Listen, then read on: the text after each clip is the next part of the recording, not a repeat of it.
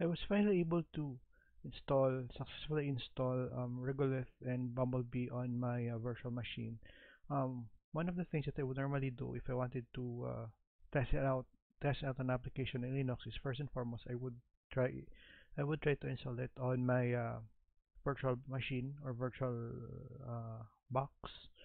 Then eventually, if I'm comfortable in using it already, I would replicate it on my laptop or on my other machines. Okay, so as you can see, I've already raised it up a bit to my own preference. So the core behind this one is still a Regolith, a tiling window manager. Um, I also added here on top Bumblebee status bar. Okay, and just added some other applications. So what I'm going to do this today is I'm just going to show you some of the config files that I basically did to rise up my uh, Linux machine. Okay, so let me just try to. I didn't change any key bindings on my application. It would say it's still very much the same. So let's say, for example, if we wanted to open Rofi, I would still press Window then space to open my Rofi. If I wanted to open a new terminal, I would still press Control Window then Enter. Okay, it would still be the same.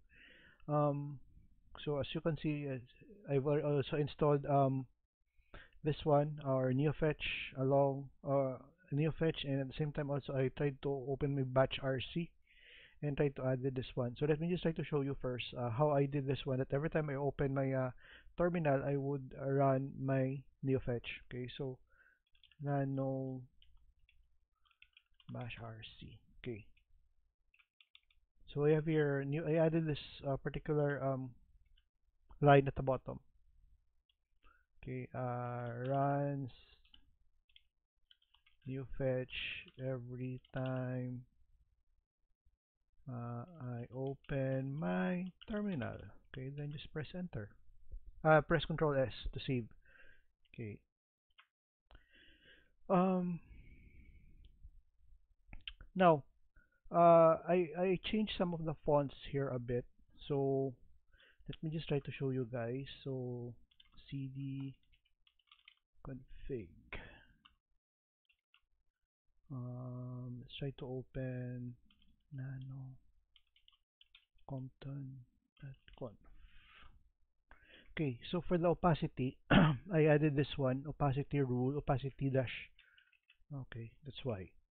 I added opacity dash rule. I actually initially it didn't change the opacity, so I needed to add this one. I did need to change it to its window setting, but I was able to find out the cause of the error. So this one I forgot to add the letter O. So we have here it should be opacity dash rule equals. Then you have here the opacity class underscore g is equals to gnome terminal. So gnome terminal basically is your application that you wanted to have an opacity. Uh, okay, so then just press enter, save, then you can just try to run Compton again. Okay, but just try to type Compton on your terminal. So that's how I would normally test it out. um, Another thing that I also did was try to change the font here on top. So let me just try to show you. So let's try to open Regolith. This one, it's also under my config dot config directory. So it's a hidden directory. So let's try to open cd Regolith. Uh, let's press enter. Okay, then that's it. Okay, so let's try to open first. Then try to open X resources. Now I added this just this lines of code for my X resources. Basically, X resources is a config file for for i3 for the IT window manager. So I just added the following lines. So it's not actually done, but it's already enough for me to give my desktop the looks that I wanted it to have. So we have here I3 size in order for me to put gaps in between my window. So again, let me just try to show you. If I were to press window then enter, uh, as you can see, there's a gap in between. That's actually 10. Then we have here type font free mono 12. This is for the terminal. Okay, as you've noticed, that I changed also the font of my terminal. Um, terminal.use transparent touch background true. Then for the position of the i3 window manager bar, which is this one, I change it to top. Okay, change the position on to be on top of my desktop. Then the separator color again, the change. I also changed the font to 12, free mono 12. Then we have here Pango. Um, for the workspace, this is actually the workspace number.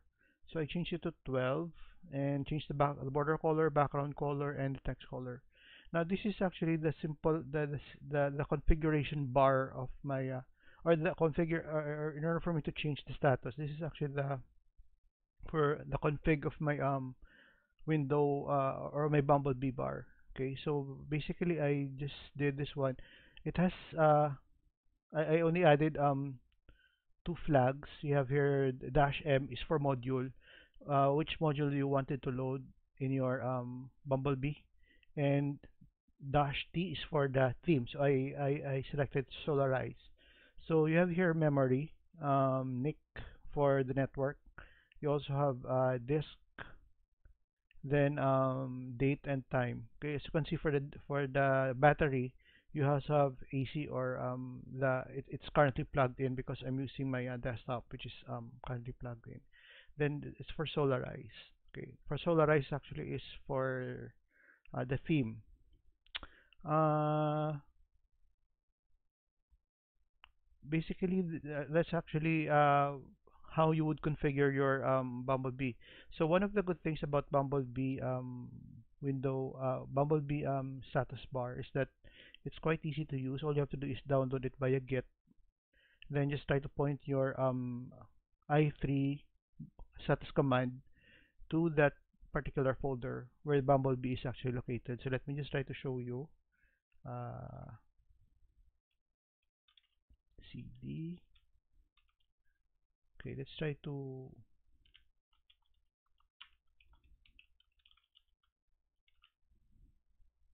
Okay, it's not here. Okay, so let's try Bumble.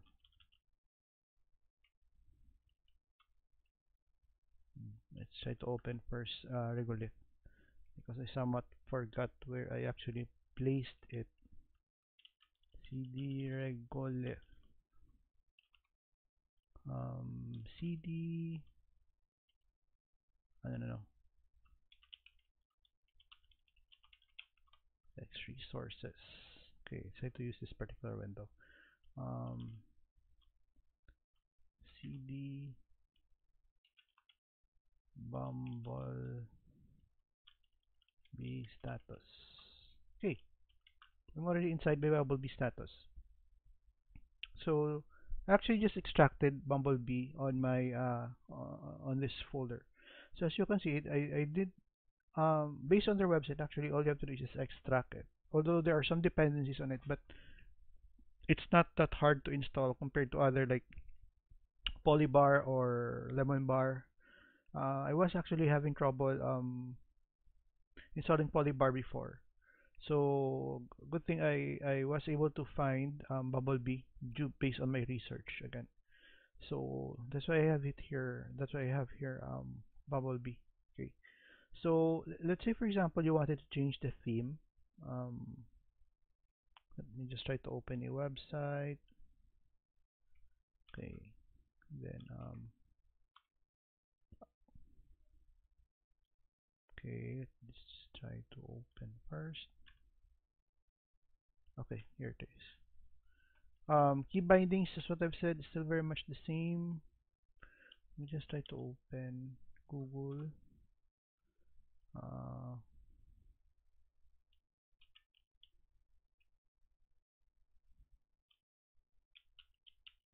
Bumblebee. Uh,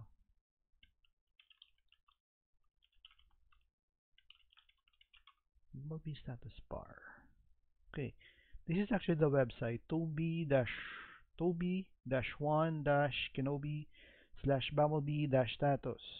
That's the website. That's the GitHub page where I got Bumblebee. Um, so this is basically it.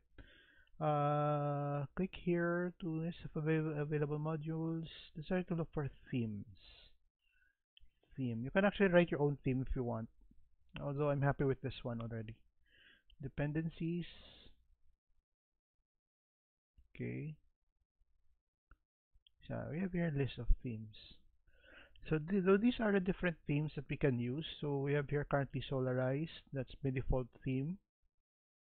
Let's try to use, let's say, for example, Groovebox.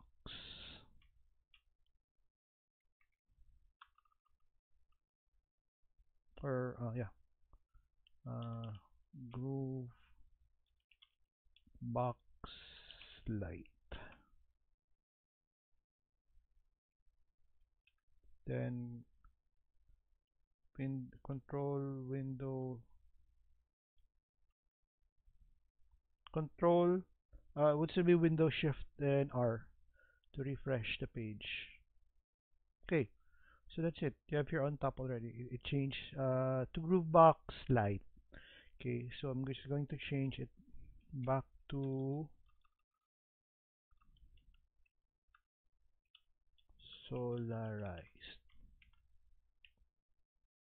Then press reload the page again.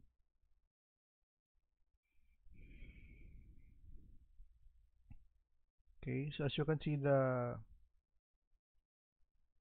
need to change also the transparency. Full. It's going to change the transparency later. Okay, so I change it back again.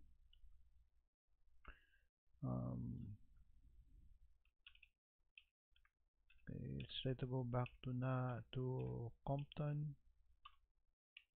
Oh, Compton is already gone. So it was actually overwritten. Okay, let's try to write the code again for Compton.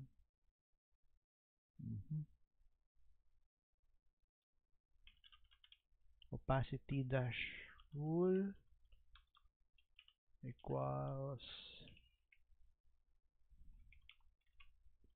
80. Oh no, 85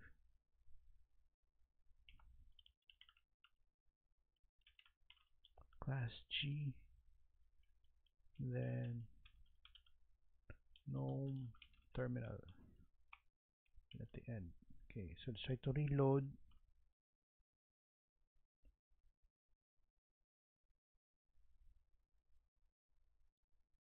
Okay, then try to change this. Try to use this one. Reference color.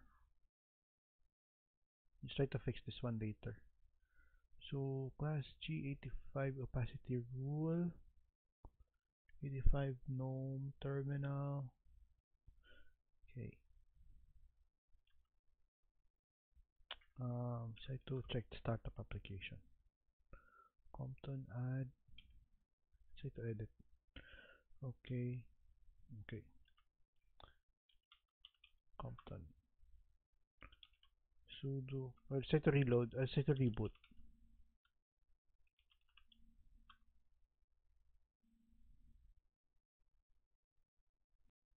Okay, so I was finally able to boot up my system. Okay, let me try to open again. Okay, so as you can see, the transparency is back. Again, this one system program problem. I still need to fix this one. I think it's on the upport. Okay, cancel. Okay, so what are some other things that I installed on my VirtualBox or my machine? Is of course my all-time favorite unimatrix. Okay, Let's try to enter again. Open a new terminal. Also try to install Ranger File Manager. Okay. Then again, press enter. As what I've said, the key bindings wasn't changed, so I would still need to press Window, then Shift, then try to navigate via my arrow keys. I also did this one, tty dash, okay, sudo tty dash clock. So I need to add dash s to display the seconds, then press N. Okay, it's asking for the password. That's it. So it's 5:17:45 seconds today. Um, what else? Okay, now since I cannot basically install Conky, what I just did was do this one. Mm-hmm.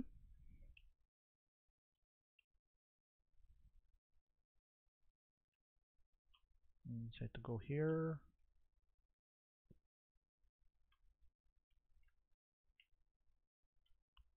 I did so I have to change this one. So I have to put it here. And so I have to change it.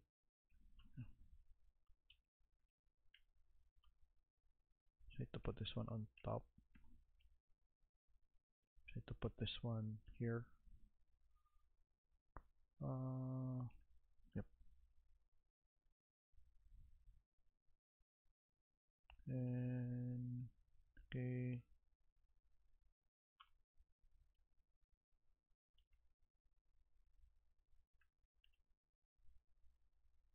Now for this one, let's try to add htop. Now htop is also a great system monitor. Since I cannot actually install, so I've said Conky, I installed htop. Then I need to press Control Shift. Okay, in order for me to make this one float, Control Shift F. Okay, so I have to clear this one up. Then try to reload again. Neofetch. Okay, so basically that's it. That's how I rise up my uh, VirtualBox, Ubuntu VirtualBox.